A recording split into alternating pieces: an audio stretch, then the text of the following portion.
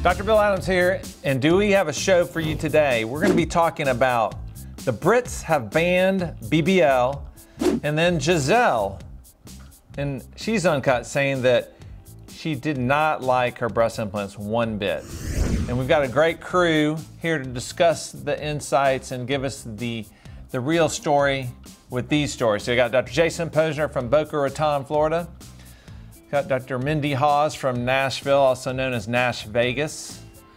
We got Dr. Rich Restifo from New Haven, Connecticut. And then we've got two Bostonians, Dr. Christine Amori, and last but not least, Dr. Dan Del Vecchio. We call him DDV. We've got some hot stuff to talk about.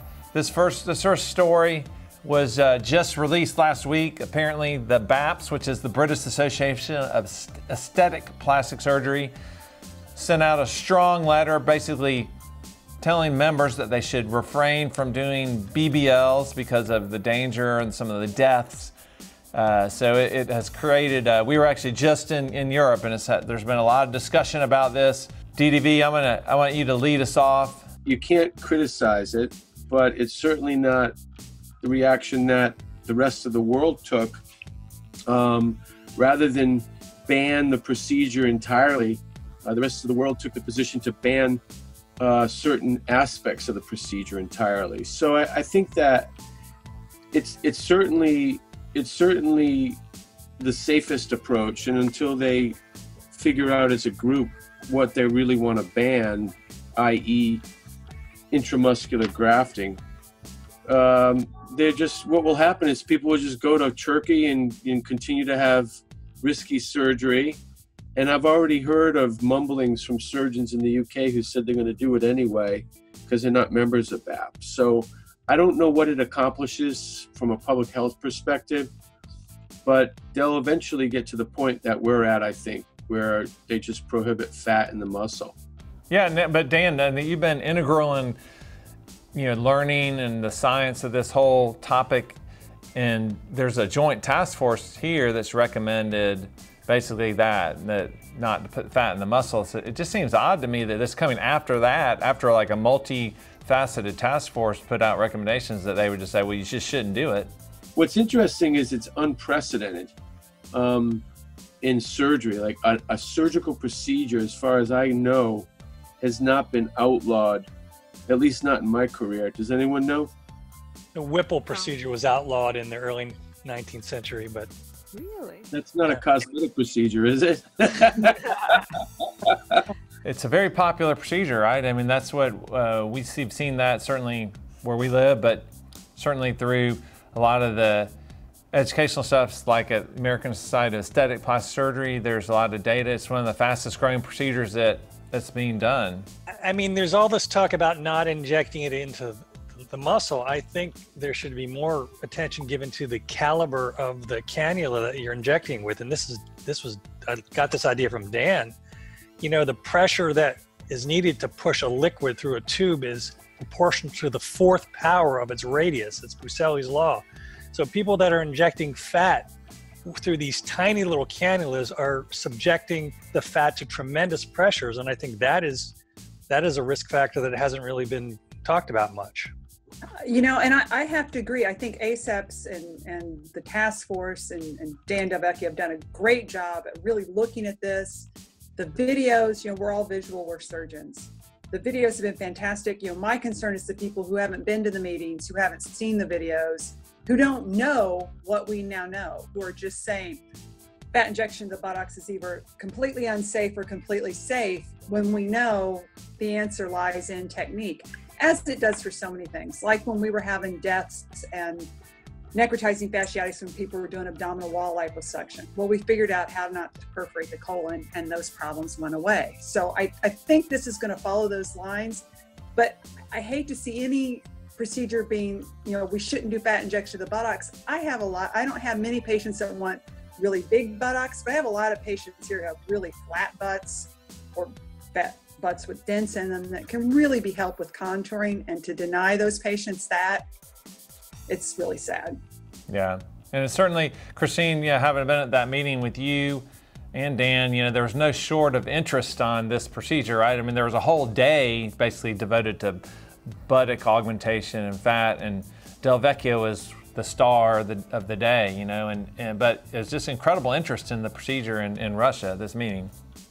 Absolutely. And what was interesting is it seems like a very easy procedure. I think that's why it dupes people. They don't realize they have to go slow. They don't realize that they have to use the proper cannulas. They don't realize it's technically more difficult than it appears. And I'm afraid when we're training lots of people at this meeting, like in Russia, they're going to go, oh, this is easy, I'm going to do this. And they don't really respect the anatomy, despite what Dan and everyone's been teaching them. Yeah. Jason, what's the vibe in Florida now? You know, there's been, I think in the United States, right, that's been the area there's been the most deaths, I think. Listen, everyone here is a member of various societies. We've been inundated with information from our societies. So, we're all getting safer. We've learned, and Dan works here in my office every once in a while, so I've learned directly from him. So we've learned what not to do, I guess, at this point, and how to be safer. I'm just surprised that the Brits banned this rather than just took our recommendations and ran with them. That's a little strange to me. Yeah, and I think it's actually, and I think it's basically a strong recommendation. So actually, it's not a law, or it's not, they didn't pass a law that you can't do this. They just made recommendations as a society to its membership that they thought that they should take a hiatus and not perform it until more was learned. And I think, Dan, I'm going to give you the last word, but I think maybe just more kind of research and education and becoming comfortable with some of the concepts maybe that we're more comfortable with here is probably what's in order for them. What do you think? Absolutely. I don't think they want to make a decision based on our data. I think what will happen is I will personally invite them to do some work with the group that I've been working with, Rod, Teitelbaum, Simeon Wall, and some of Rod's former residents. And I think that if we can do that, we'll probably be like 6 months to a year before they change this. All right, well, that's some great insights. And Dan, when you finish that work, you'll at least get to tell the Brits, it's in the bin, man.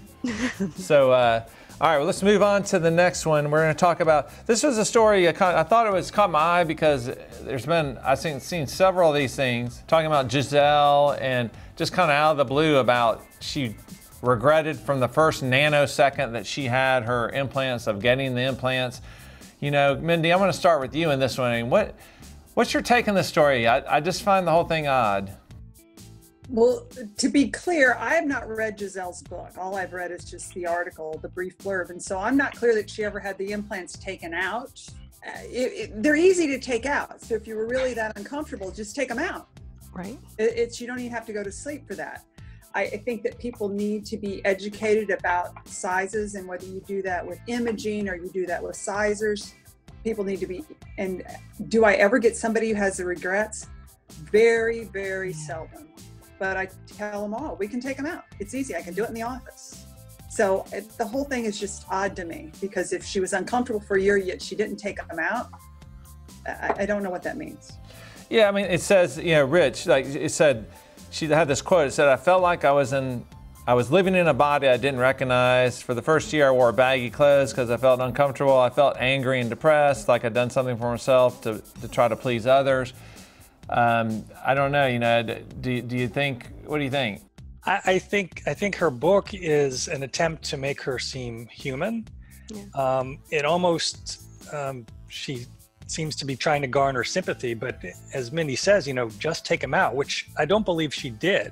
Yeah, so she can't be that unhappy with them. I think this is just much ado about nothing. There may be also some, she's got a new book coming out, right? The new book needs to be marketed, and maybe this is just something to get some, breast implants. Always gets people's attention, right? I mean, Christine, we see patients all the time, right, that have breast implants, and the studies and things have shown incredibly high quality of life and satisfaction after the procedure. So I just think it's a little bit off the beaten path. Certainly, it's not the normal response from people.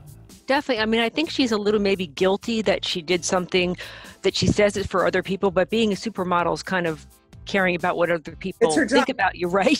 So basically, right. And she says when she nursed, one breast is larger than the other. I think maybe she just forgot what she looked like, the reason she had to go get the breast implants or wanted to get them. And I think she's just a little guilty about doing a procedure that's not maybe natural, and she's really into a healthy lifestyle. But, she looks better, and I think she's happy now. a teacher gets breast implants. For her to have them taken out, it's like, I've just thrown away all this money. Right. We all know Gisele makes way more money than her husband. So financially, it was a drop in the bucket. It's the same as me buying my Tab Cola. Take them, put them in, take them out, whatever. So, you know, whether it's making an excuse for why her perfect body needed a little bit more. Yeah. I don't know. It's weird. Sometimes these supermodels, I think they have a little bit of a distorted body image probably themselves. And that's not the normal person, and maybe that's part of some of this story. She just, you know, I mean, I think those people are probably obsessed about their body every day, a lot more than most people. Yeah, I think Christine was getting probably close to what I think is happening, which is if no one knew she had them, she probably wouldn't have said anything. But then when everyone found out she had them, it was like, it's like telling your husband that the guy that you cheated on with, the sex wasn't good. It's like conciliatory. It's like conciliatory. Well, you know, they're not that great. But now it that wasn't everyone, good, but it wasn't any good. right. I mean, I did it, but it wasn't good. So she did it, but it wasn't good. So it But makes her they somehow. weren't good. I kind of get that feeling that that's what it is, and I think Christine is right. There's a little guilt here, but if no one knew about it, it wouldn't be. She wouldn't say anything. Delvecchio gets extra points for yet another analogy, Mr. Analogy. So Jason, I mean, you probably treated more supermodels than anybody here. What's your perspective? I think the story of Gisele loving her breast implants is a lot weaker than her hating her breast implants. So it's the only way to get some attention. So whatever, I agree with all you guys. She doesn't like them, take them out. She likes them, leave them. Stop talking about it.